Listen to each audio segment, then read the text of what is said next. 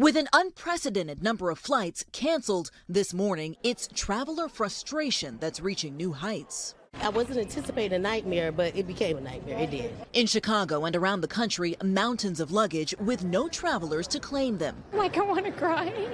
I'm tired. Frustrated, tired, pissed off. Southwest Airlines CEO Bob Jordan is speaking out in a new message, apologizing for the travel nightmare that's left nearly 2/3 of the airline's flights grounded. We're doing everything we can to return to a normal operation.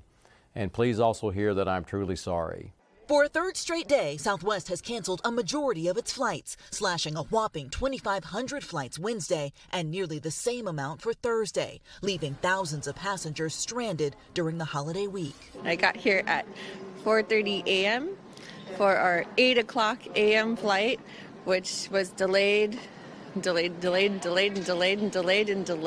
then canceled. Frustration echoed by Transportation Secretary Pete Buttigieg. This has clearly crossed the line from what's an uncontrollable weather situation to something that is the airline's direct responsibility. He says his department will determine whether passengers are entitled to reimbursement for hotel and meal expenses while stranded. Southwest was hit hard by the winter weather with two major hubs in Denver and Chicago right in the storm's path. But the Southwest Pilots Union says the airline bears responsibility for using an old system that caused backups in employee scheduling. It is outdated processes from the 90s that can't keep up with our network of today. All of it is leaving desperate passengers like Rick and Emily Jimenez searching for another way home. Welcome to Southwest Bus Line. They took a 13-hour bus ride from New York to Atlanta, hoping for better flight options in a different city. We're just trying to get home to see our 2-year-old son and do Christmas with him.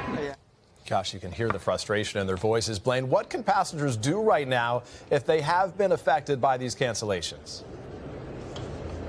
Well, a couple of tips, Peter. Experts are urging travelers to try and book on another airline as soon as possible if you can. And even overnight, to kind of help with that, both Delta and American Airlines have stepped up to say that they're going to cap the airfares in the areas that have been hit hardest by all of these cancellations. Another tip is to try and call one of Southwest's international phone lines, international helplines. Those are areas where the agents can help you as well, but without that massive weight on the line. Peter. Good advice, Blayne. Appreciate it. Thank you very much. Hey, thanks for watching. Don't miss the Today Show every weekday at 11 a.m. Eastern, 8 Pacific on our streaming channel, Today All Day. To watch, head to today.com/allday or click the link right here.